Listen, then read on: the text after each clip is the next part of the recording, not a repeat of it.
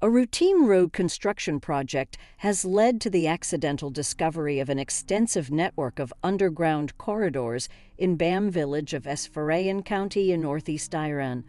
Archaeologists have linked the discovery to the nearby fortress of Shahr-e Belqeys, city of Belqeys. Remains of ancient underground corridors were discovered a few days ago during a road construction project in Bam village of Esfarayen County, the Tehran Times reported, quoting an expert employed at the Belqeys archaeological site. The sprawling mud fort of Shahr-e Belqeys, the ruined citadel of Shahr-e Belqeys, lies in the northeastern part of North Khorasan province. Spread over 51,000 square meters, 12.6 acres, it is the second largest mud fortress in Iran after the UNESCO World Heritage Site Bam Citadel.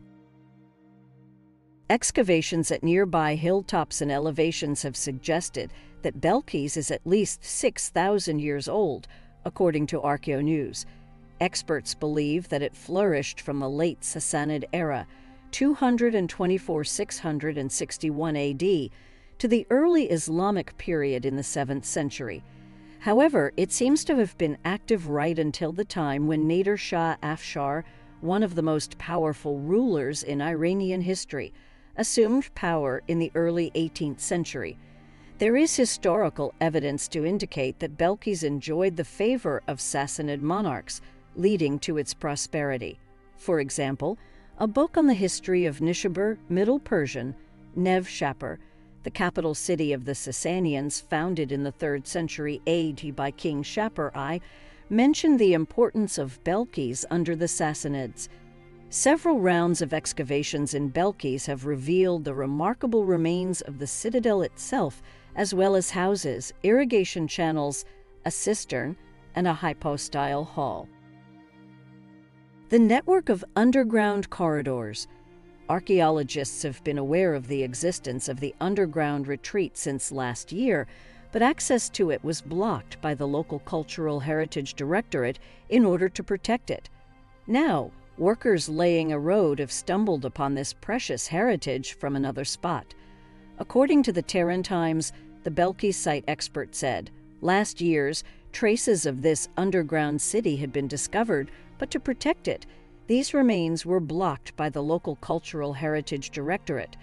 Now we reach these ancient structures from another place, which confirms the statements of the local people.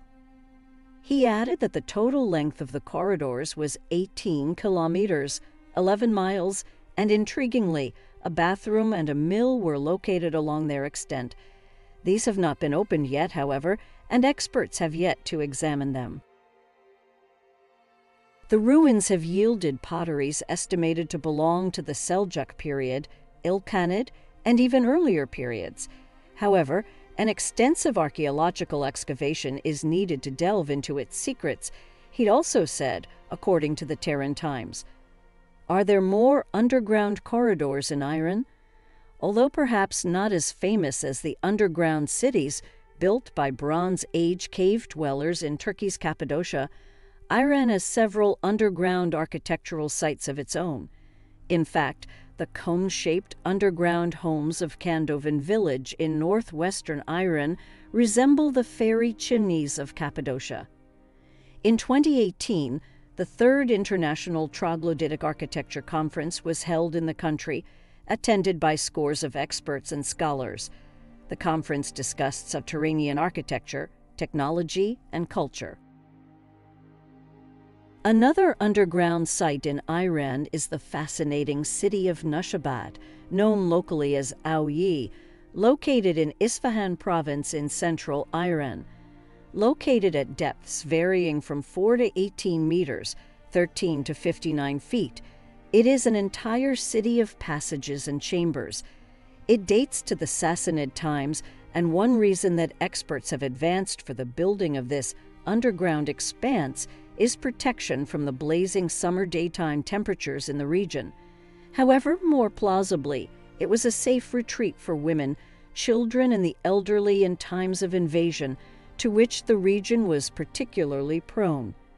The fact that the Shahr-e Belqeys underground corridors are similar in construction to Nushabat leads experts to believe that they perhaps served the same purpose.